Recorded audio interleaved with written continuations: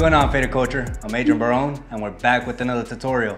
Today we're going to be running down the steps on how to do a low fade while still leaving the C cups on my buddy Christian here. But before we get started, guys, hit that subscribe button, as we have been doing a giveaway at every 100,000 subscriber, and that 400,000 subscriber milestone is right around the corner. So please do so, guys. Hit that thumbs up button and let's jump right into this tutorial. Alright guys, thank y'all so much for tuning in to another tutorial. As usual, all the steps that I will be doing on this haircut will be in the description in case y'all want to follow along that way.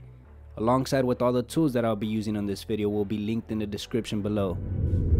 Alright, so to start off, we're going to slightly start damping the hair. And a tip that I do have for this is go ahead and add a little bit of leave-in conditioner to your water, guys.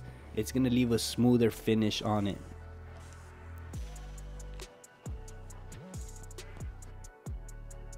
And starting with the very front, we're going to begin our trim. And take note how I do pick up a part of that previous cut section alongside with a new section to be used as my guideline as I do work my way back. Very simple, guys. Like I mentioned, this is just a slight trim. He wanted to leave most of the length on the top as he does comb it back. Now grabbing our new section and just repeating that same process.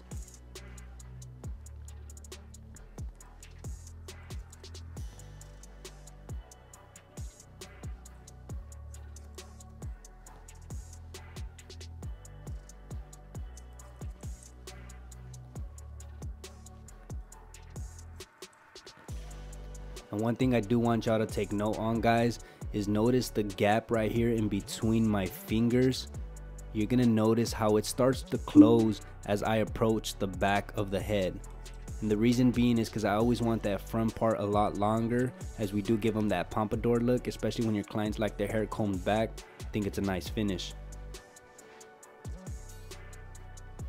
And now coming in horizontal sections just to cross check my work.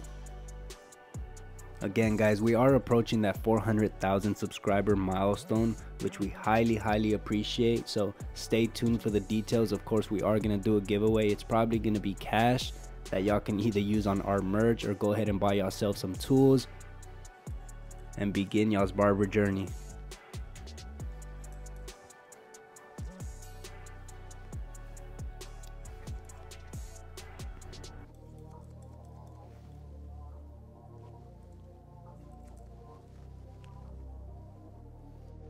And one thing I want y'all to take notice on, guys, is when your client wants his hair combed back, you want to be easy on the parietal ridge and crown area. Do not go too short, as the hairs are just going to want to stick up and out. You want to leave a moderate length.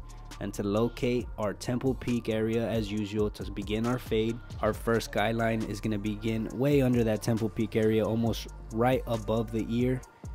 And we're going to start slightly dropping it as we approach the back of the ear. And yes, my clippers are zero gap, which I highly suggest you do. There is a video down in the description below on how we zero gap our clippers. Make sure you check that out, guys.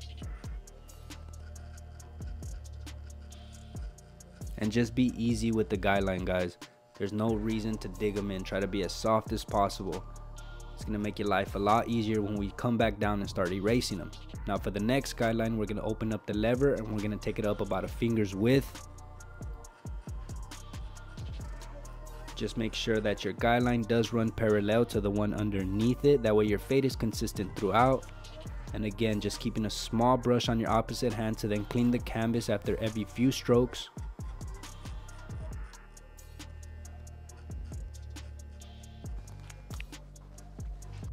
Now with my number 1 guard lever completely open, we're going to continue the process and create our third guideline. Take note how I don't go all the way into that temple peak area, as I do want to leave a little bit of length when it comes down to start curving them and really edging them up.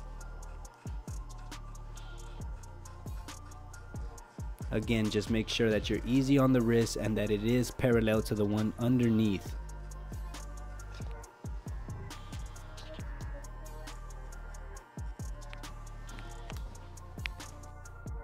Now with my number 2 guard lever completely open, we're going to continue that process.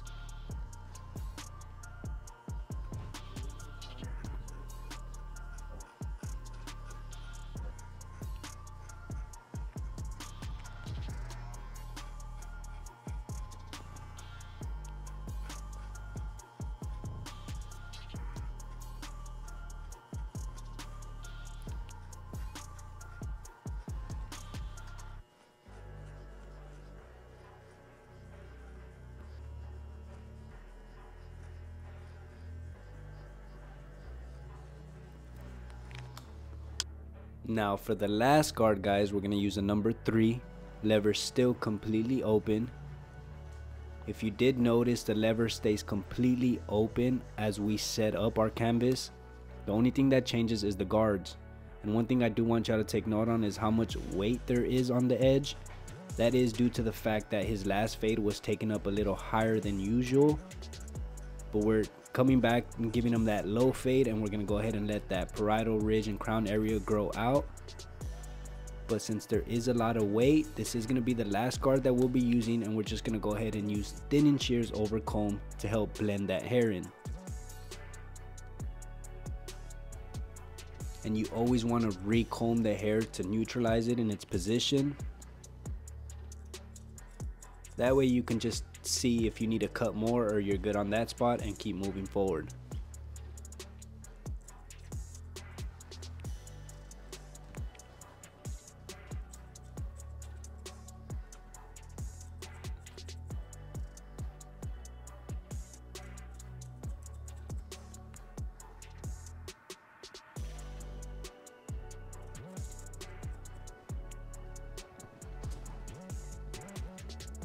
And we're pretty much done now setting up the canvas, guys. By now you should have that first guideline that we created with the 0, second that we created with the half, and third that we created with the 1 guard lever completely open. We're gonna start with that one and work our way down.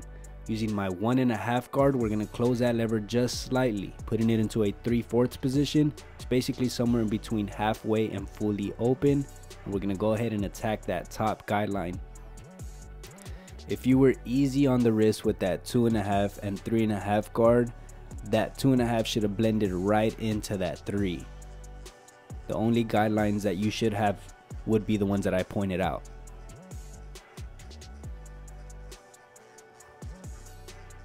And this 3/4 position, guys, is of course a rule of thumb. If you feel like you need to open it just slightly or close it slightly, then go ahead and do so, guys. Do not be afraid to try and experiment and do new things.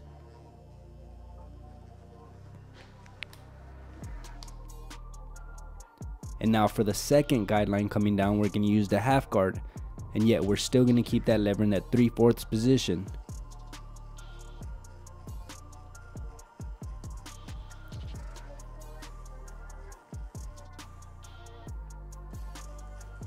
And this step does create a line right above it, but do not take this half guard up any higher, as we will come back right now with the 1 guard and go ahead and start to remove that.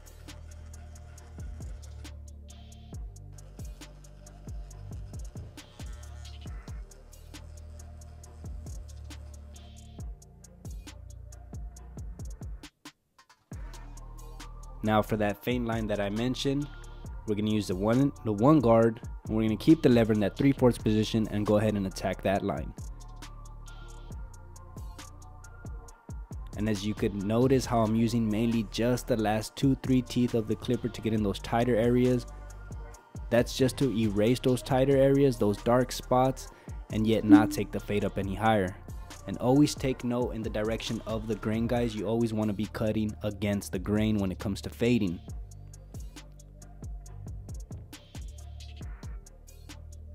Again, guys, these steps are in the description below. I hope they've been helping y'all. We've been doing these steps for years. We've just been doing them on different haircuts and different textures, just to show y'all that they're very universal and they work on almost every single haircut.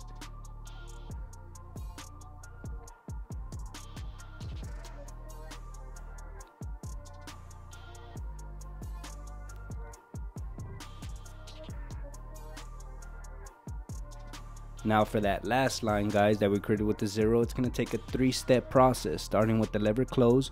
We're going to open it halfway, and we're going to finish off with it completely open.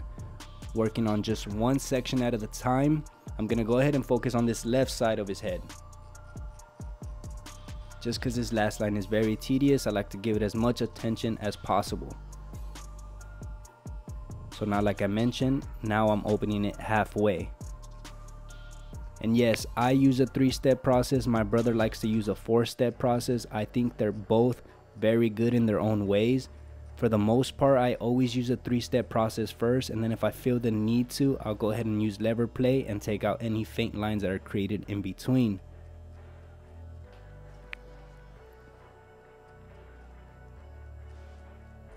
And if y'all don't know what I'm talking about, then go ahead and check out the video that we dropped on Monday that my brother did. I'll go ahead and link that right here as well, and how he uses the 4-step process when it comes to this last line.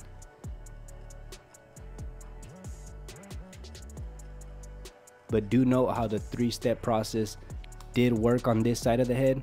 Now when it comes to focusing on the back side of the head, since the hair does tend to get a little more coarse on the back side of the head of clients, in this particular client I do have to use a 4-step process. You'll see right now, I started again with the lever completely closed, and now here it's halfway open. Always think clean backgrounds, bro.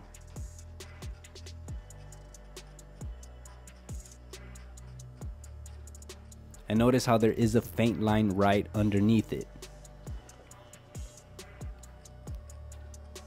I end up closing the lever just slightly right here, and then remove that faint line.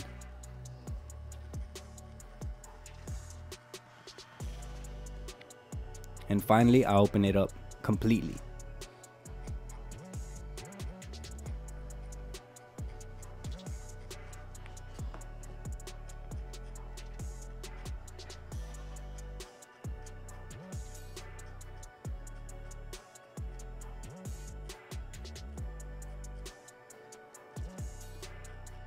And then I end up using mainly just the corners of the clipper to start blending out that last line.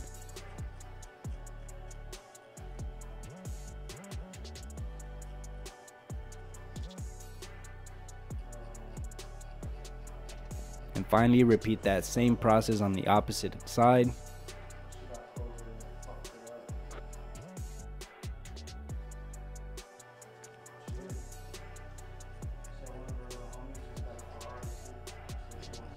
And you'll notice that the 3-step process works perfectly on the sides of the head.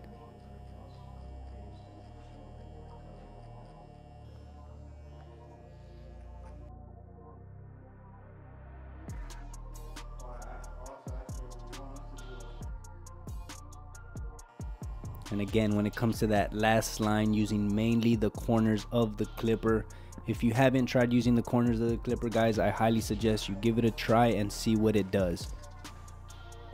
Now using my half guard, I'm gonna go ahead and add lever play, and this is when you step back and take a look at the client either from the mirror and just go ahead and start to remove any dark areas that you feel that still need to be faded out,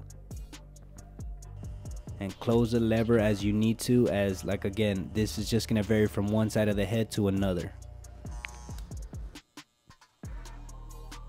Now using my trimmers to start shaping up that temple peak area and giving them those C-cups. And yes, my trimmers are 0 gapped as well. Now using my trimmers in a forward position to get as close as possible to the scalp, and go ahead and turn them around and remove that faint line that creates.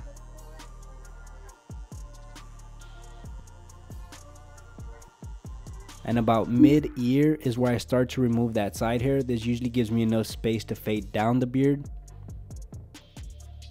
And by using our trimmer in that forward position, we left a very faint line here, and that's going to be used as our guideline for our electric shaver.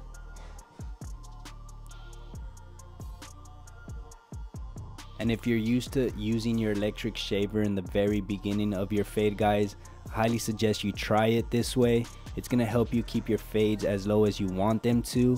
I noticed when I first started cutting hair and I used to use the electric shaver in the very beginning, I would end up pushing my fades higher than I wanted to.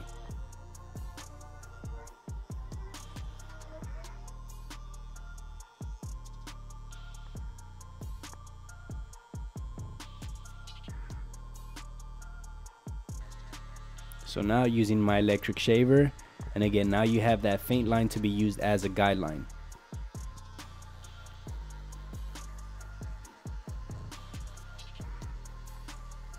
Just make sure that when you do approach that faint line that you start using mainly the corners of the shaver as if it was a clipper. That way you don't take the fade up any higher than you need to. And notice how I'm using my opposite hand to feel the direction of the grain just to ensure that I'm shaving against it at all times, especially when it comes to that neck area. And we're pretty much done with the fade, guys. And using a 3-step process, but now backwards, just to blend in the facial hair, I start with the lever open, go ahead and close it halfway, and finish it off with it completely closed. Go ahead and trimming his facial hair. Always ask your client to pull his lip in when it comes to trimming the facial hair, just to make sure that you're covering the whole area.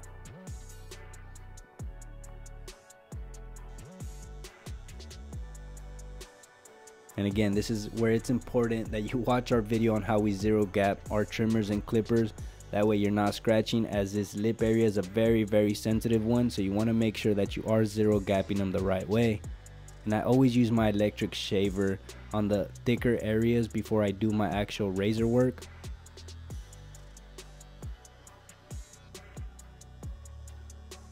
And when it comes to the neckline, I always start in the middle and then work my way to one side.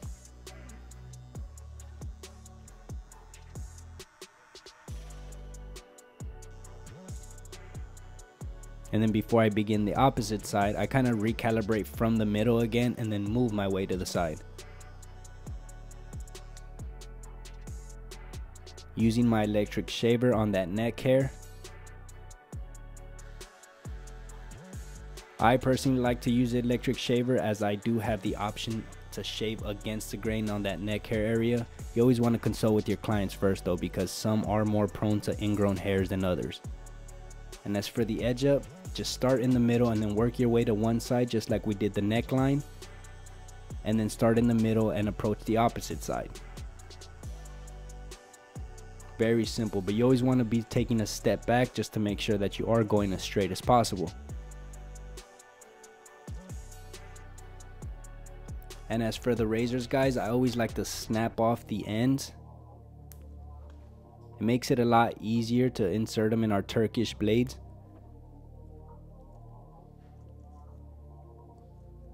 Which you can get at fadedculture.co, guys. Our matte razors, super dope. I love the contrast between the razor and the actual blade.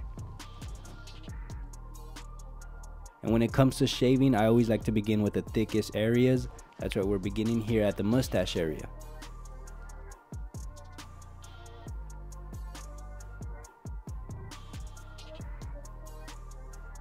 And from there, I work my way to his edge up, shaving with the grain first, and follow along that by shaving against the grain. Always using your opposite hand to stretch the skin just to ensure a softer shave.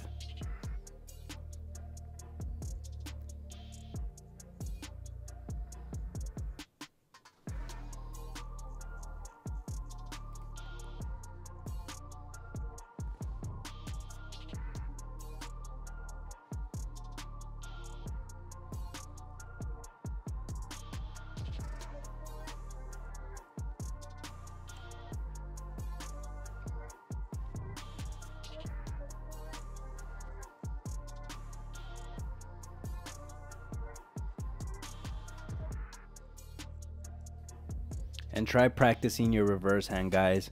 It just makes everything a lot faster and a lot easier for you. That way you don't have to recline them just to start shaving against the grain on the forehead.